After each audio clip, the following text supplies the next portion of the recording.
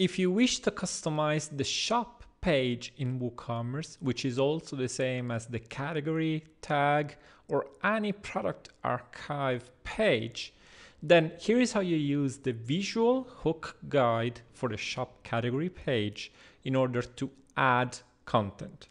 You're familiar now with the visual hook guides, and you know that they look exactly the same as the front-end shop in this case, with the only difference being the list of hooks and their exact position. You can copy them and paste them and use them to add, remove, or move content from this template. Now, let's imagine that I want to add some content in between the page shop title and the beginning of the products. What do? I just go to my visual hook guide and then find out if there is something in between the title and the block of products.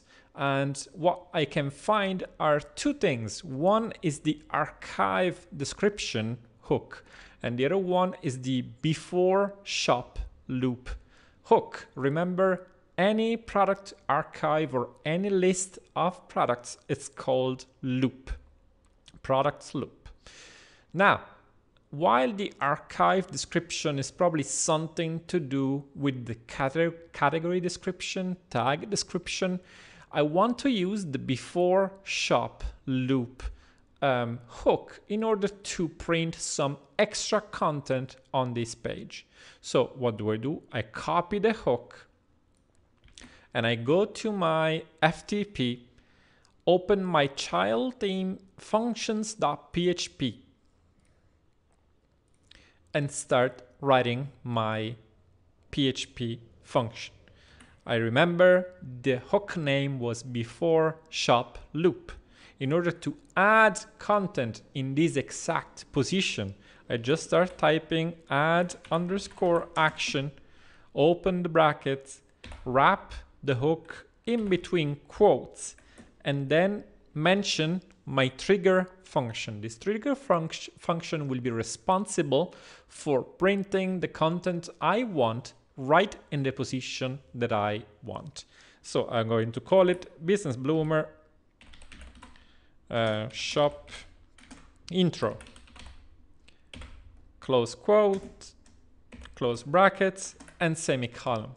Now, I am triggering a function in this position, so this function must exist.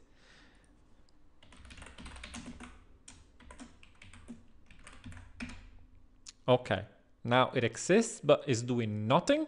So if I want to add content to a page, if I want to print content onto a page in PHP, I use echo, and whatever goes onto that page is wrapped into quotes. Remember, the easiest way to make sure that this is going to work before you do all your complex PHP functions is just to echo some text. So I'm just going to say text and save, and just verify that after I send the file back to the server and I refresh my shop page, the content is going to show exactly, or almost like in this case, exactly where I wanted it, which is in between the title and the beginning of the content. Now, the reason why this is pushed in here is possibly because it's missing some CSS, it's missing some HTML. So I want to make sure that we're doing things right. And I go back here and I just wrap text in between a paragraph. This paragraph by default should take a full width. So I'm just going to save, upload back, and refresh. And this time my text is on its own line and is pushing the product loop below itself. Okay, so this works. Now you can do complex things. You can just go back to your PHP and add images, add whatever HTML you want. And remember, if you've seen the previous video on the single product page, you can even echo shortcodes by using the do shortcode function, and inside brackets go quotes, and in here you can put your shortcode, and this will print whatever shortcode content in the position that you want. So once again, super simple. Go to the visual hook guide, select a position, and then at that stage, go to your functions.php, use that hook, trigger your function, and echo some HTML. Now, this is for the whole shop page, but what if I want to show something inside the product loop? So for example, I want to show a free shipping notice under each item in the shop page, of course, where right below the add to cart button. Okay, so what do? I take a look and I search for a hook which is below the add to cart. There is none. So possibly I need to use the same hook that generates the add to cart button, but with a higher priority. If you scroll down, you will see the list of default WooCommerce functions that hook into this page. And you will see that the template loop add to cart is added thanks to the WooCommerce after shop loop item hook with priority 10. So what I'm going to say, I'm just going to copy this code, go to my PHP, and what I'm going to do is I'm going to delete this one because I'm interested in triggering my own function. I keep the same hook, but if I hook into 10, I don't know how this is going to behave because it's the same priority as the add to cart button. So what you do is you increase the priority by 1.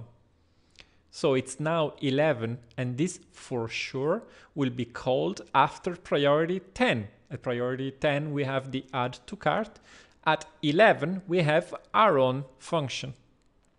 You can put a new function here if you want, or you can reuse another function that you've previously written. So for example, I want to put my Bloomer shop intro, which you can of course rename into something else. If I now save and go to my FTP and send the file back online and refresh the shop page, I should now see that under each item add to cart button, there is my content and exactly the content that function I wrote generates.